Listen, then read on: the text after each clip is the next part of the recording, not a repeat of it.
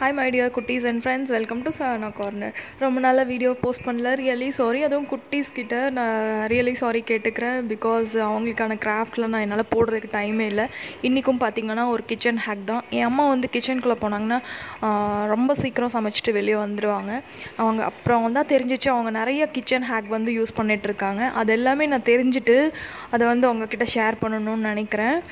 அதில் வந்து ஃபர்ஸ்ட்டு நம்ம இட்லி ஆர் தோசை மாவு அரைக்கிறோம் அப்படின்னா அது எப்போயாவது சொதப்பிடும். மேக்ஸிமம் நல்லா வரும், வெந்தயெல்லாம் போட்டு பண்ணுறனால. சில பேர் கடையில் வாங்குவாங்க, அது கூட நல்லா வராது. பட் அந்த மாதிரி மாவை கூட நம்ம எப்படி ரொம்ப நல்லா இட்லி ஆர் தோசை வந்து செய்கிற மாதிரி மாற்றுறது அப்படிங்கிறதுக்கான டிப்ஸ் தான். ஃபர்ஸ்ட் வந்து மாவு ரொம்ப தண்ணியாக இருந்துச்சுன்னா அதில் கொஞ்சம் ஒரு 2 ஸ்பூன் ரவை போட்டுக்கோங்க.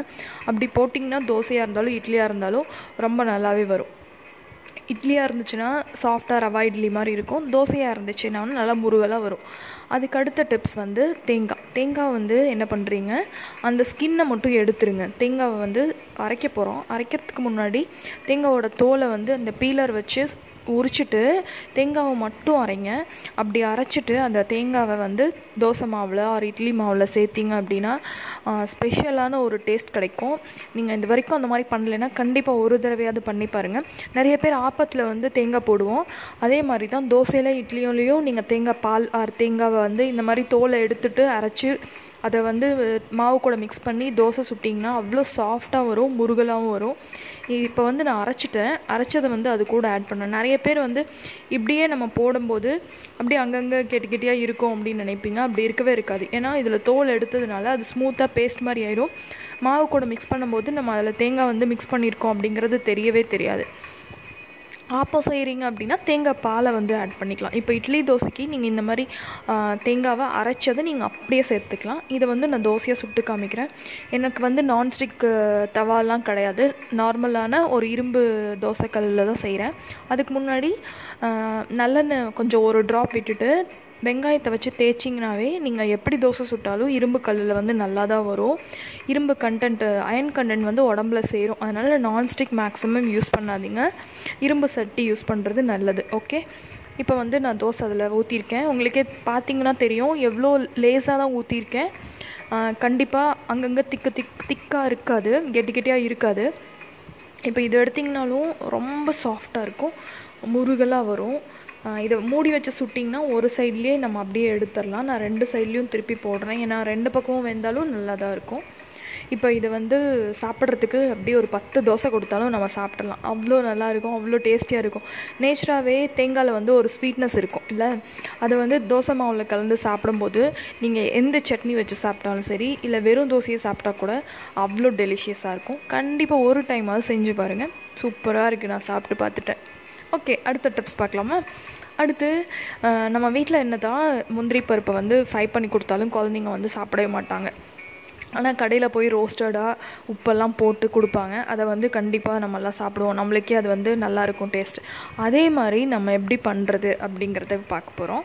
அதுக்கு வந்து ஒரு பெரிய கடாயில் வந்து கல்லுப்பு எடுத்திருக்கேன். அதை வந்து ஒரு 10 நிமிஷம் சூடு பண்ணிவிட்டு அதில் வந்து இந்த முந்திரி பருப்பை வந்து நம்ம போட்டு அதில் வந்து வறுக்கணும். இப்படி வறுத்து நம்ம இப்போ ஸ்டோர் பண்ணி வச்சுக்கிட்டோம்னா என்றைக்கு வேணால் வந்து நம்ம சாப்பாட்டுக்கு இல்லை ஏதாவது ஸ்வீட் பண்ணுறோம், கேக் பண்ணுறோம் அப்படின்னா அதில் வந்து நம்ம அப்படியே எடுத்து யூஸ் பண்ணிக்கலாம். இது வந்து நீங்கள் சண்டே ஃப்ரீயாக இருக்கீங்கன்னா இந்த மாதிரிலாம் பண்ணி வச்சிட்டிங்கன்னா உங்களுக்கு டைம் வந்து ரொம்பவே சேவ் ஆகும். அதுவும் நம்ம வெறுமனே இதை சாப்பிட்றதுக்கு வந்து ரொம்பவே நல்லாயிருக்கும். இப்போ ஒரு 10 நிமிஷம் கூட ஆகலை, அதுக்குள்ளே வந்து முந்திரி பருப்பு வந்து நல்லா வறுத்துருச்சு. இது கலர் பாருங்கள், உங்களுக்கு நல்லா டிஃப்ரென்ஸ் தெரியும். ஒரு மாதிரி கோல்டன் ப்ரௌன் கலரில் இருக்கும். ரொம்ப சால்ட்டியாக இருந்துச்சு அப்படின்னு ஃபீல் பண்ணிங்கன்னா இந்த மாதிரி ஒரு டிஷ்யூ கிளாத் எடுத்து அதை லைட்டாக ரப் பண்ணிவிட்டு ஒரு கண்டெய்னரில் போட்டு ஸ்டோர் பண்ணிக்கோங்க. அப்பப்போ எடுத்து சாப்பிட்றதுக்கு ரொம்ப நல்லாயிருக்கும். அடிக்கடி தேவையான ஃபுட்டில் ஏதாவது போடணும் அப்படின்னாலும் இதை அப்படியே எடுத்து போட்டுக்கலாம். திருப்பி நெய்யில் வறுக்கணுங்கிற அவசியம் கிடையாது. அதே மாதிரி தான் நிலக்கல்ல வந்து நான் நிறையா இடத்துல நிறைய சாப்பாட்டு டிஷ்ஷஸில் வந்து நான் யூஸ் பண்ணுவேன். சட்னிக்கு நிலக்கடலை ரைஸு அந்த மாதிரி நிறைய இடத்துக்கு யூஸ் பண்ணுவேன். அப்போ வந்து இதையும் அப்படி தான், ஏதாவது ஒரு சண்டேல ஃப்ரீயாக இருக்கும் அப்படின்னா இதையும் வறுத்து ஒரு கண்டெய்னரில் ஸ்டோர் பண்ணி வச்சுக்கலாம். இதுக்கெல்லாம் ஆயில் எதுவுமே தேவையில்லை. இப்படி எடுத்து வைக்கிறதுனால உங்களுக்கு ரொம்ப நாளாக உப்பு வந்து நேச்சராகவே அது வந்து ப்ரிசர்வேட்டிவ் மாதிரி தான். ஸோ உப்பு போட்டு வைக்கிற எந்த பொருளுமே கெட்டு போகாது. இதை உப்பில் வறுக்கிறோம், ரொம்ப நாளைக்கு உங்களுக்கு அதே கிறிஸ்பியோட கெட்டு போகாமையும் இருக்கும். இதையும் ஒரு கண்டெய்னரில் போட்டு வச்சுக்கலாம். அப்பப்போ சாப்பிட்றதுக்கும் நல்லாயிருக்கும். ஏதாவது சட்னி ஏதாவது பண்ணுறீங்க அப்படின்னா டக்குன்னு எடுத்து போட்டு அரைக்கிறதுக்கும் ஈஸியாக இருக்கும். இதையும் டிஷ்யூ பேப்பர் வச்சு தொடச்சிட்டு கண்டெய்னரில் போட்டு ஸ்டோர் பண்ணிக்கோங்க. அடுத்து வடகம். நிறைய பேர் வீட்டில் பெரியவங்க இருப்பாங்க, அவங்க வந்து ஆயிலி ஃபுட் வந்து எடுத்துக்க மாட்டாங்க. அவங்களுக்கும் இந்த மாதிரி அப்பப்போ வந்து உப்பு வந்து சூடு பண்ணி அதில் போட்டு வறுத்து கொடுத்தீங்க அப்படின்னா 5 நிமிஷத்தில் எண்ணெய் இல்லாத வடகம் வந்து ரெடி ஆயிரும். இதையும் நீங்கள் வந்து ஒரு பிளாஸ்டிக் ஏர்டைட் கண்டெய்னரில் சேவ் பண்ணி வச்சுக்கலாம். 2 days ஒன்ஸ் இந்த மாதிரி வறுத்து உள்ளே போட்டு வச்சுக்கலாம். உங்களுக்கு ஆஃபீஸ் கோயிங்காக இருந்தீங்கன்னா இந்த மாதிரி டிப்ஸ் எல்லாம் சண்டே வந்து ஒரு நாள் வந்து இந்த மாதிரி ஸ்டோர் பண்ணி வைக்கிறதுக்குன்னு தனியாக ஒரு நாள் ஸ்பெண்ட் பண்ணிங்கன்னா அன்றைக்கி வீக் ஃபுல்லாக ரொம்ப ஈஸியாக சீக்கிரமாக சமைச்சிட்டு நம்ம ஆஃபீஸ் போயிடலாம். வீட்டில் இருந்தாலுமே சீக்கிரமாக இந்த வேலைலாம் செஞ்சு வச்சுட்டு நம்மளோட வேறு ஒர்க், யூடியூப் ஒர்க்கு இல்லை வேறு ஏதாவது ஹோம் பேஸ்டு பிஸ்னஸ் எதாவது பண்ணுறீங்க அப்படின்னா அந்த மாதிரி பண்ணுறதுக்கு நிறைய உங்களுக்கு டைம் கிடைக்கும். இப்போ வந்து வடகம் ரெடி ஆகிடுச்சு. இதையும் ஒரு கண்டெய்னரில் போட்டு வச்சுக்கோங்க. இது வந்து கொஞ்சம் சால்ட்டியாக இருக்கும். ரசம் இல்லை பருப்பு சாதம் அதுக்கெல்லாம் ரொம்ப நல்லாயிருக்கும். இதை கூட நீங்கள் வந்து டிஷ்யூ கிளாத்தில் வந்து லைட்டாக ரப் பண்ணிவிட்டு சாப்பிடுங்க, நல்லாயிருக்கும். ஆனால் இது வந்து அந்தளவுக்கு டேஸ்ட் இருக்காது, எண்ணெயில் வறுக்கிற அளவுக்கு டேஸ்ட் இருக்காது. பட் ஓகே, ஹெல்த் வந்து நல்லா பார்த்துக்கணுன்னு நினைக்கிறவங்களுக்கு இது ரொம்பவே யூஸ்ஃபுல்லாக இருக்கும். ஓகே, அடுத்து வந்து பன்னீர். நம்ம வீட்டில் பண்ணுற பன்னீர்லாம் ஒரு 2-3 நாளைக்கு தான் நல்லாயிருக்கும், அதுக்கப்புறம் நல்லாவே இருக்காது. அதை வந்து ரொம்ப நாளைக்கு ஒரு 10-15 நாளைக்கு நம்ம ஸ்டோர் பண்ணி வைக்கணும் அப்படின்னு நினச்சிங்கன்னா என்ன பண்ணுறீங்க, இந்த மாதிரி ஏர்டைட் கண்டெய்னரில் பன்னீரை வந்து போட்டு வச்சுக்கோங்க. போட்டுட்டு அதில் வந்து ஒரு கிளாஸ் தண்ணி ஆட் பண்ணிக்கோங்க. நார்மலான வாட்டர் ஆட் பண்ணிவிட்டு இதை வந்து ஃபுல்லாக ஏர்டைட்டாக லாக் பண்ணி ஃப்ரிட்ஜுக்குள்ளே ஸ்டோர் பண்ணிடுங்க. அப்படி ஸ்டோர் பண்ணிங்கன்னா உங்களுக்கு 10-15 நாளில் ஈவன் 1 month கூட இந்த பன்னீர் வந்து கெட்டே போகாது. அதே மாதிரி சூப்பராக இருக்கும். எப்படி நீங்கள் ஃபஸ்ட் டே இருக்கீங்களோ அதே மாதிரி இருக்கும். ஆனால் எடுக்கும்போது திருப்பியும் நம்ம எடுத்து யூஸ் பண்ணும்போது ஓப்பன் பண்ணிவிட்டு அதை வந்து சின்ன சின்ன க்யூப்ஸாக கட் பண்ணிக்கோங்க. கட் பண்ணிவிட்டு என்ன பண்ணுறீங்க, கொஞ்சம் வார்ம் வாட்டராக இருந்துச்சுன்னா அதில் ஒரு 5 நிமிஷம் போட்டு வச்சுட்டு அதுக்கப்புறமா குக் பண்ணுறதுக்கு எடுத்து யூஸ் பண்ணுங்கள். அப்படியே கட் பண்ணி போட்டிங்கன்னா அது வேகிறதுக்கு லேட் ஆகும். ஏன்னா இது வந்து கொஞ்சம் தண்ணிக்குள்ளேயே ஃப்ரிட்ஜுக்குள்ளே இருக்கிறதுனால கொஞ்சம் கெட்டியாக இருக்கும். ஸோ கட் பண்ணுறதுக்கும் சரி வேகிறதுக்கும் சரி ரொம்ப நேரமாகும். அடுத்து இந்த தண்ணி பன்னீரை வந்து ஊற்றி வைக்கிறீங்கன்னா ஒரு 2 நாளைக்கு ஒரு தடவை தண்ணியை வந்து மாற்றிக்கோங்க. டெய்லி மாற்றினா நல்லது தான், பட் 2 days ஒன்ஸ் கூட நம்ம மாற்றிக்கலாம். இது வந்து லைட்டாக வார்மாக இருக்குது வாட்ரு, அந்த தண்ணிக்குள்ளே இதை போட்டுட்டு ஒரு 10 நிமிஷம் இல்லை 5 நிமிஷம் கழித்து எடுத்து குக் பண்ணிங்கன்னா ரொம்பவே சாஃப்டாக இருக்கும். இப்போ வந்து இது ஒரு 5 நிமிஷம் கழித்து நான் எடுத்து காமிக்கிறேன் எப்படி இருக்குதுன்னு சொல்லிட்டு. இது பேலன்ஸ் இருக்கிறத வந்து திருப்பியும் தண்ணியை மாற்றிட்டு ஃப்ரிட்ஜுக்குள்ளே ஸ்டோர் பண்ணி வச்சுக்கோங்க. ரொம்ப நாளைக்கு நல்லாயிருக்கும். இது ஒரு 10 நிமிஷம் ஆயிடுச்சு. இப்போ வந்து எடுத்து பாருங்கள், ரொம்ப சாஃப்டாக இருக்கும்.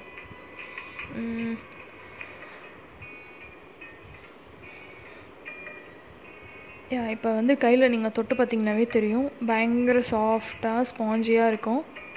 இது வந்து குக் பண்ணும்போது ரொம்ப நல்லாயிருக்கும். அதே மாதிரி நீங்கள் ஃபர்ஸ்ட் டே எப்படி எடுத்து யூஸ் பண்ணுறீங்களோ அதே மாதிரி ரொம்ப நல்லாயிருக்கும். இந்த டிப்ஸும் உங்களுக்கு டைம் அண்ட் மணி வந்து சேவ் ஆகும். ஏன்னா அப்பப்போ பன்னீர் வாங்கி அது கெட்டுருச்சுன்னா கீழே தூக்கி போட்டுருவோம்ல, இந்த மாதிரி ஸ்டோர் பண்ணி 1 month யூஸ் பண்ணிக்கலாம். அடுத்து சீஸ் எடுத்தாலும் நம்ம பேக்கெட்டில் இருக்கும், அதை வந்து யூஸ் பண்ணிவிட்டு திருப்பியும் அப்படியே அந்த பேக்கெட்டில் வைப்போம், இல்லை வேறு ஏதாவது பாக்ஸில் போட்டு வைப்போம்.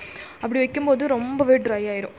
அப்போ வந்து என்ன பண்ணுறீங்க, இந்த மாதிரி குக்கிங் ஆயில் ஏதாவது ஒன்று எடுத்துக்கலாம். நான் வந்து கோகோனட் ஆயில் எடுத்திருக்கேன். அந்த கோகோனட் ஆயிலில் இல்லை ஏதோ ஒரு குக்கிங் ஆயில் எடுத்து அந்த சீஸ்க்கு மேலே லைட்டாக அப்ளை பண்ணிவிட்டு இந்த மாதிரி பொலித்தீன் ரேப்பரில் சுற்றி ஃப்ரிட்ஜுக்குள்ளே ஒரு பாக்ஸில் போட்டு உள்ளே வச்சுருங்க. அப்படி வைக்கும்போது அது வந்து அப்படியே இருக்கும், ரொம்ப ட்ரை ஆகாமல் இருக்கும். உங்களுக்கு அந்த மாய்ஸ்சர் கண்டென்ட் அப்படியே அதில் இருக்கும்.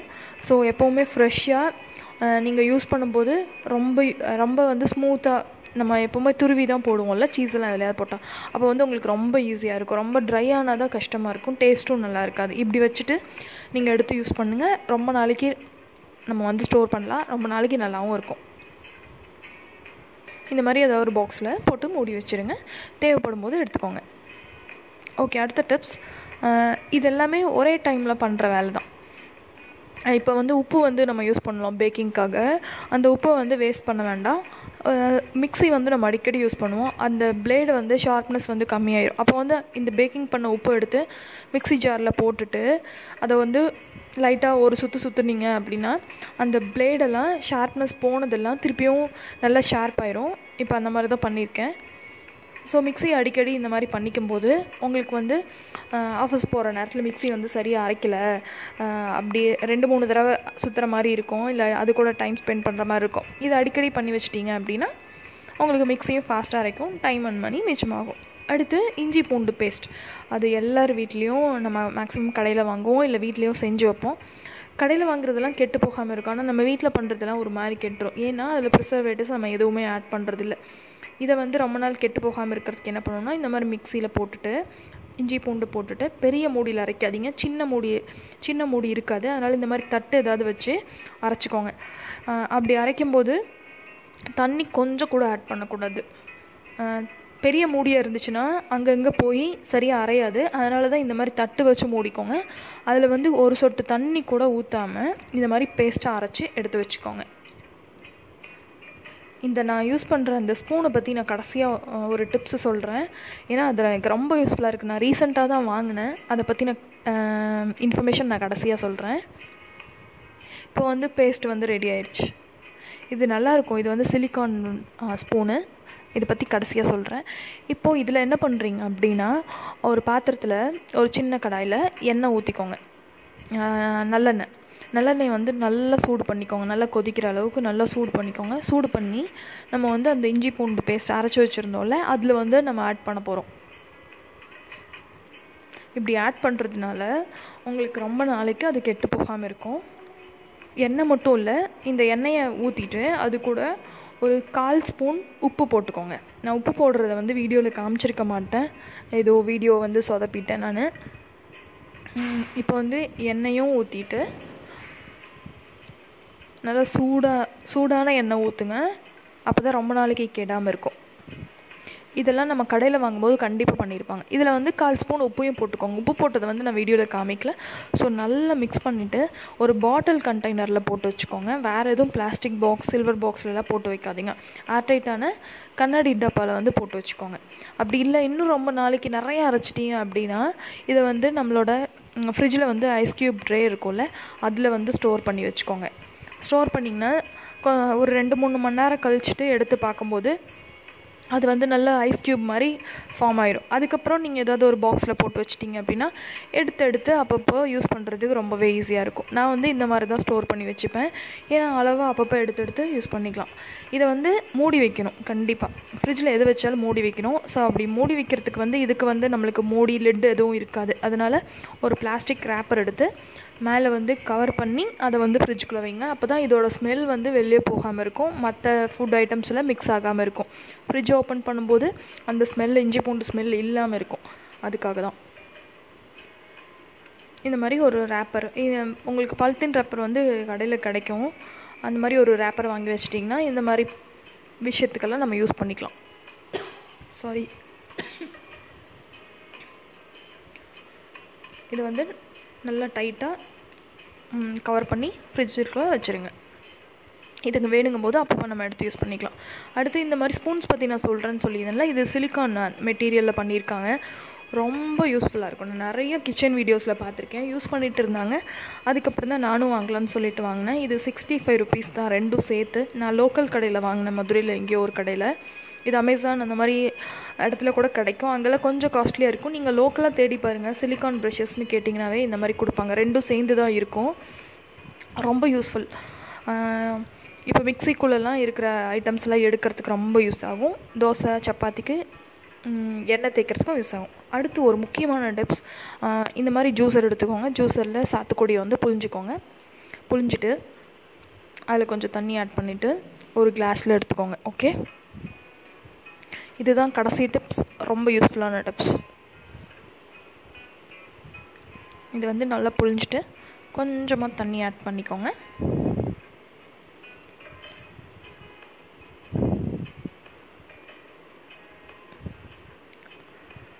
இந்த மாதிரி ஜூஸர் தான் எடுக்கணும்னு இல்லை, நீங்கள் எதில் போட்டு சாத்துக்குடி ஜூஸ் போட்டிங்கனாலும் ஓகே தான். இது வந்து ஒரு கிளாஸில் ஊற்றிக்கோங்க. சீட்ஸ் எல்லாம் எடுத்துருங்க.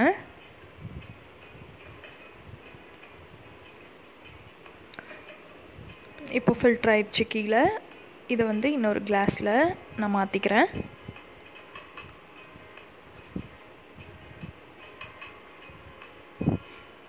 இதில் தேன் இல்லாட்டி சுகர் ஏதாவது போட்டுட்டு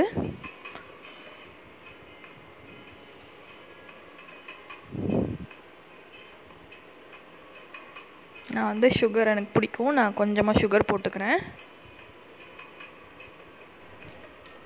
அதுக்கப்புறம் இந்த ஜூஸ் எடுத்து நீங்கள் குடிச்சிடணும். என்னதான் டைமும் மணியும் மிச்சம் பண்ணனாலும் நம்ம ஹெல்த் வந்து அதை விட முக்கியம்.